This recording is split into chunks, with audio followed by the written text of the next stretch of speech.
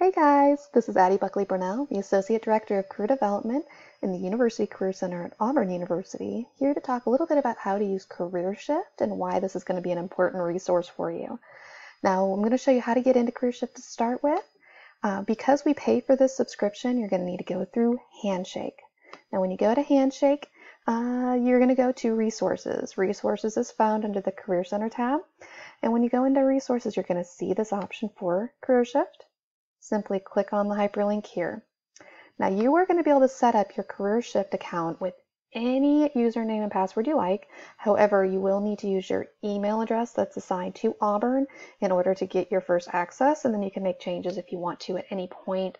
Let's say after you graduate, you can change that to Gmail or whatnot, but to start it, use your Auburn. Now, CareerShift is a hugely useful resource in job search and contact creation.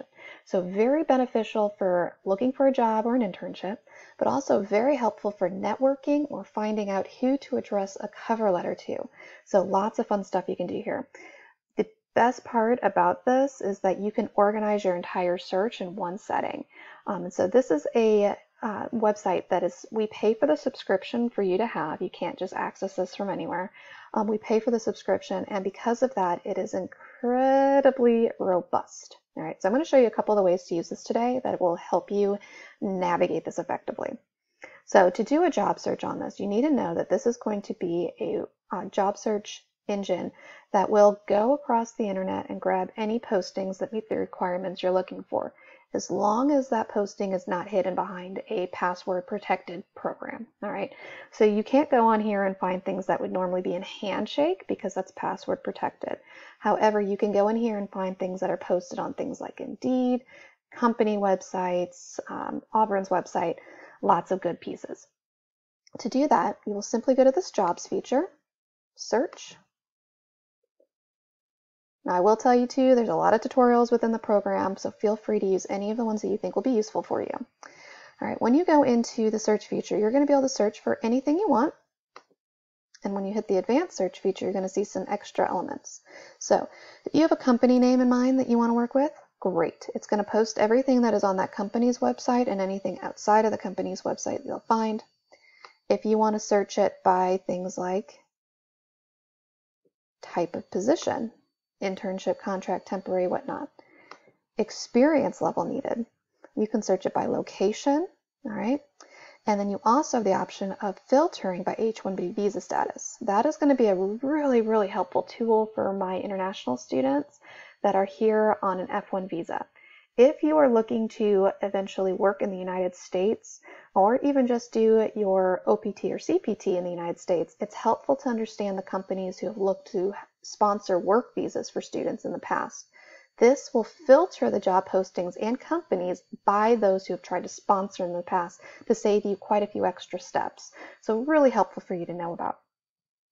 So you can plug in anything here that you're thinking about, whether that be keywords, company, whatever. So let's just say I'm looking for a counselor position. All right. I would like to stay, let's say Atlanta, and within 50 miles. Okay, I'm just plugging some pieces here. Now I can do a search here, or I can do something like published within. So if I'm looking at this regularly and I don't want to filter through all of the 500 postings that I've already seen lately, you can filter it by even what's been posted within the last day, week, whatever. All right. So plug whatever you want in there. When you search, it will tell you how many pages there are, how many positions. Now you can save these searches really easily. And if you look over here on the left side, you can save all sorts of different pieces and keep this nice and clean for you. Now for every position that you're seeing posted here, you're going to see a variety of elements. One, find contacts, share job, locate, and save for later. So you can do any of those elements. If you locate, it will go directly to a Google map of where this position is employed. All right, so saves you the step of having to search it yourself. It also will let you share with anyone else or find contacts. Now the find contacts piece is one of the most helpful pieces, and I'm going to show you a few ways of doing the contact searches. Now when it comes to the find contacts, this is a great chance for you to see if there's anyone you know in the organization. You can see who it is you might write the cover letter to. So for instance, this is a counselor position for school or county schools. you can see here, this is a specific principal at that school, and that might be a good person to address my cover letter to. Now, of course, in a school, it might be easy to find that information. In some of your more private organizations or in industry companies, you might have a hard time figuring out who that might be. So addressing your cover letters to heads of departments, heads of organizations, manager level, supervisor level, or human resources specialists or managers would be good places to begin that. You're going to see emails and phone numbers. You could actually reach out to these people and conduct informational interviews or learn more about their organization. And because you have their email or phone number, you can do that very quickly and easily. You also have the option of viewing more information about the person.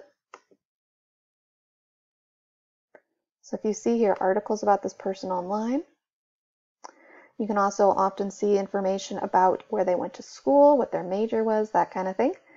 You can see information about the company. And it oftentimes will have important people, not for the school district, but oftentimes have more information. Oh, here we go, key people. There you go.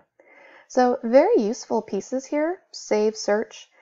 Now going back to that job posting, if I look at all of this and I determine I want to apply for this, the job posting itself is going to be going directly to where the posting was originally posted. So if I click here, it'll show me the actual posting and how to apply, gives me all the details. All right, very quick, easy to find, easy to use. Now, that is just doing a basic job search. I also have the opportunity of doing a company search. So let's say I'm not really quite sure what job title I'm looking for, but I would like to know companies in a particular area. We'll throw in Birmingham.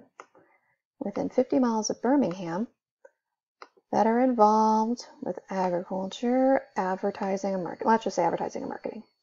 So I don't really know a job title, but I'm curious as to what companies I might look for. Here we go.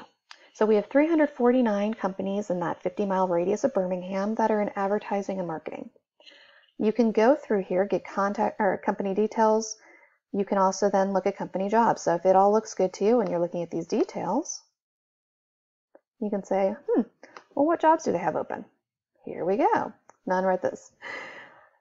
You also have that option of seeing those contacts. Now, anytime you're in the contacts piece, you can actually narrow the contacts using your Auburn Alumni network.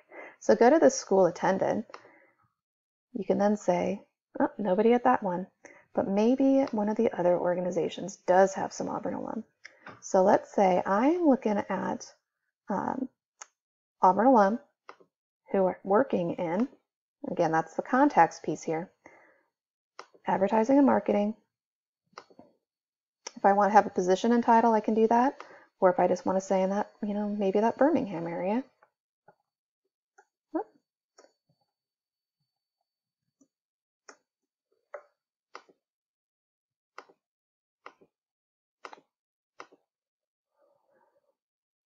Here we go.